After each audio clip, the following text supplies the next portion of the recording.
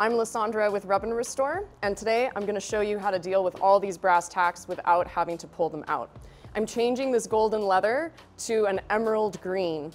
This is an absorbent, semi-aniline leather, so it's going to drink up the color really quickly.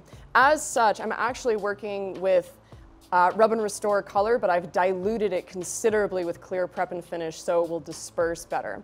If you were working with a non-absorbent leather, you might want to stick with just pure color from the start because it's going to get better coverage, and do a little experimentation. So the logic in approaching this is to use a brush and dip it in your color, wipe it on really quickly. Before it begins to dry, get it off the tops of the nails. Rub and Restore finishes don't stick very well to metal anyway, but if you do it while it's still wet, it comes off very easily.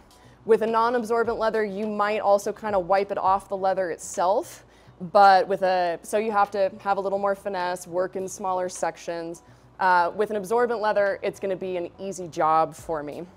In the past, I have applied the color and taken a spray bottle of water and done a single spritz and taken a damp rag and just kind of wiped it off the tops of the nails. But my new favorite method actually comes from Alex at Again Leather in Illinois. He says use your brush to apply it, get another brush that's a much stiffer bristle, make sure this one's dry, and just use it to wick off the color. So that's what I'm gonna do.